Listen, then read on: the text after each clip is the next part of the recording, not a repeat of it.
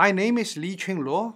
I am a professor of biology at Stanford University and an investigator of the Howard Hughes Medical Institute. In my lab, I lead research in studying how neural circuits are assembled during development and how they process information in adults. And also, I teach to Stanford undergraduate students and graduate students neurobiology. I grew up in Shanghai, China. My first 10 years coincide with the Cultural Revolution in China. So at that time, there was no real studies, and my childhood dream was to become a bus driver in Shanghai.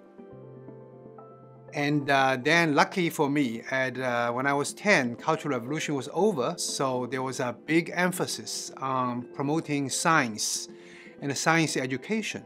And that got me interested in science when I was a middle school student. I left Shanghai at the age of 15 to study in college in University of Science and Technology of China. And then after I got my bachelor degree, I came to United States to attend Brandeis University to get my PhD.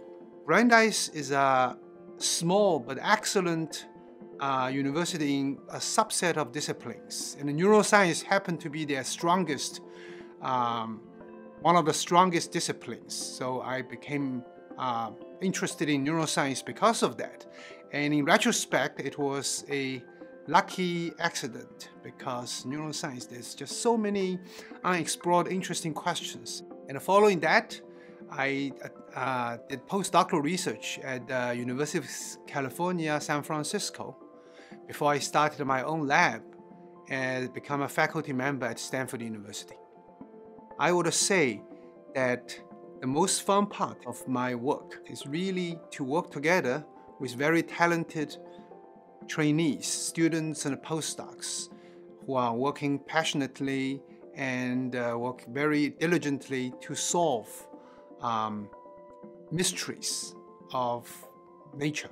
When I started my faculty position at Stanford, I was teaching a neurobiology class to undergraduate students and graduate students. And at that time, Richard Axel and Linda Buck just figured out the mechanism of how olfactory information flows from the nose to the brain, and for which they got a Nobel Prize. And I told the students that actually exactly how neurons from the nose connect with neurons to the brain, we know very little about.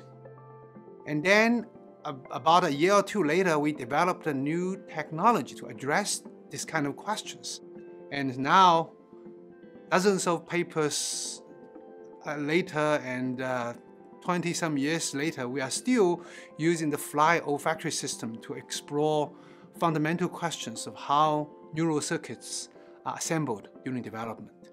We know a lot about individual sensory systems, vision, olfaction, etc., how they each work.